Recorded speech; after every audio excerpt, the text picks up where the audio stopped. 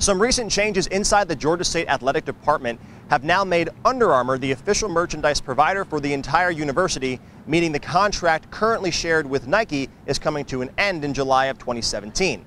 Sources from inside the athletic department expressed displeasure with the way the Nike contract gave them limited access to the full line of Nike merchandise, specifically related to the football team, who wasn't allowed to have Nike's best uniforms or best footballs to use in-game.